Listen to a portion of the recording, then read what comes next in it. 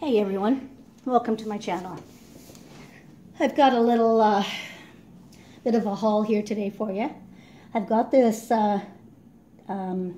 Ranger Glossy Accents, and I've got it here so that I can tell where my camera is, or I should say my phone, because I'm having, difficulties getting things figured out. And so far, I like this. So hopefully what I'm going to show you gets on this video good. So the first thing that I got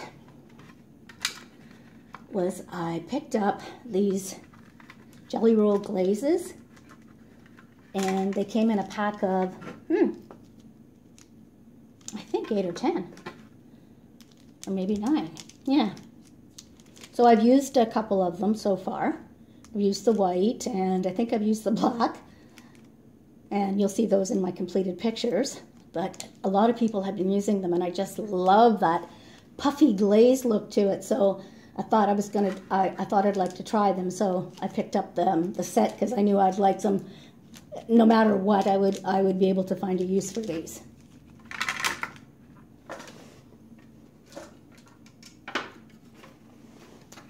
Another thing I picked up were the Bic Gelocities. I love these gel ink pens. I had a complete set, a couple of years ago I got them. And this is a 0.7. So it's a really nice line. It's not too thin, it's not too thick. It's almost like a writing pen. And maybe that's what it is, I don't know. But I like them for detailing stuff in my pictures. And they come with, as you can see, like a multitude of colors. And I think there was 2 pinks and maybe 2 purples, which is great because those are the ones I run out of usually first anyway. So that's the Bic Gelocity.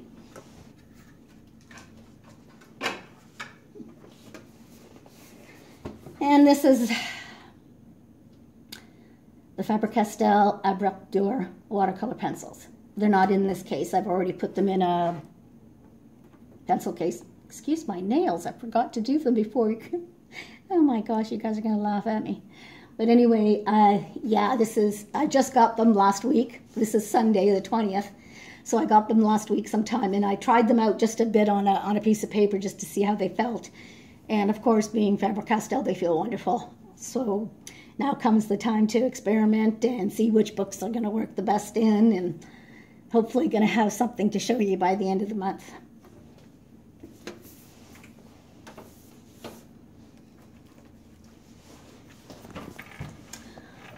I also got these. I'm not a marker person, and I've said this before, but I find that sometimes I want something to do that isn't a pencil. And I have some, the Gelocity that I just showed you, and a few, what are those called, Sharpies. But I wanted some colors other than the ones that I had. So I got this Arteza set, and I think there's 100 in here. So I got them put into their own little pencil case. Now, these are water-based, so they seem to do well. I've done a couple pictures, like just trying them out in some of my coloring books, and they were great. They did not work well in the Satch and Satch Diva books. The ink spread all over the place. So those books don't take water-based. I'll have to maybe find a small set of alcohol-based for his books. But for what I need, I thought, well, this will be great for the times that I just don't feel like using my pencils or don't want to paint, or, just to give me another option.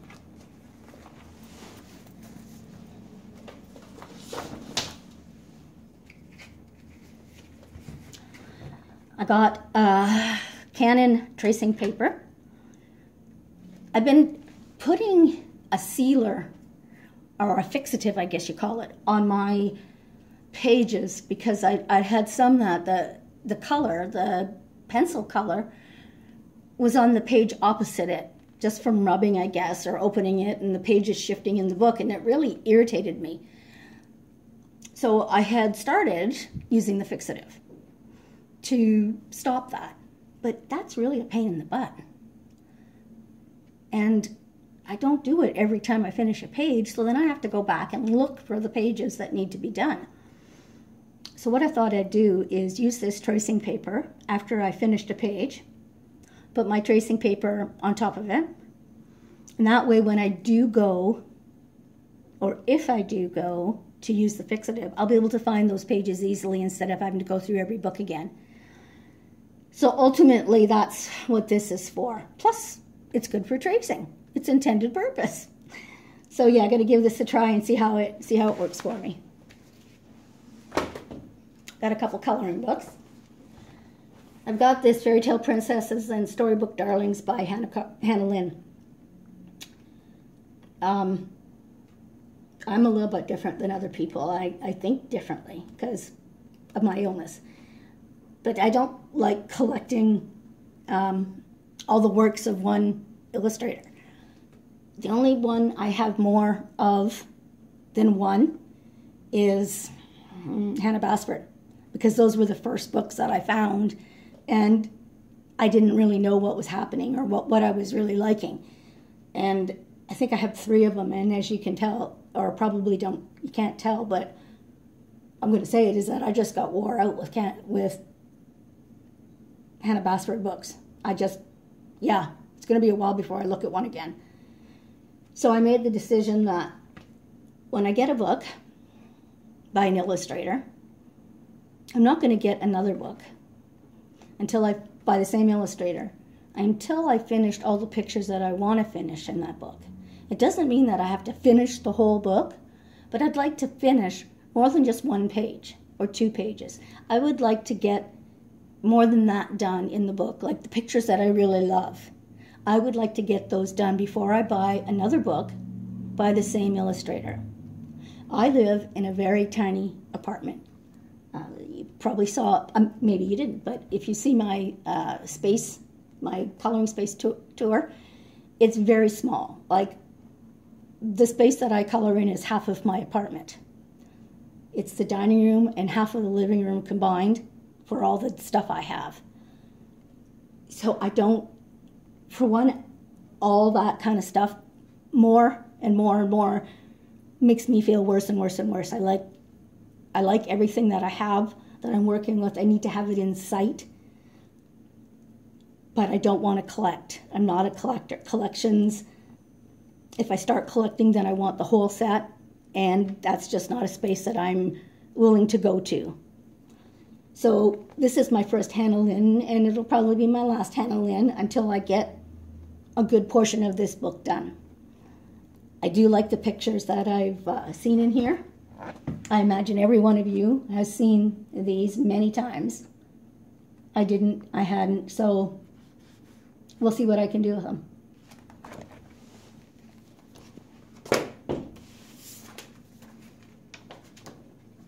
Next book I got was the Halloween Special by Coloring Heaven. Now this, of course, being a magazine, I do get regularly. I don't get them every month. It depends on who I like and who I don't like. I decided to get this Halloween Special. There's some pictures in here that I don't like, that I'm not going to do. But I'm going to do the ones that I really like. And there's quite a few in here that look interesting and that I would like to color. And being that some of them actually could be colored at any time and not necessarily be for Halloween. Because of the witches and stuff like that. They can, be creepy or whatever kind of pictures. So I do like this one. I have been working on a page, so I can't show you that one. I'm working on the zombie page.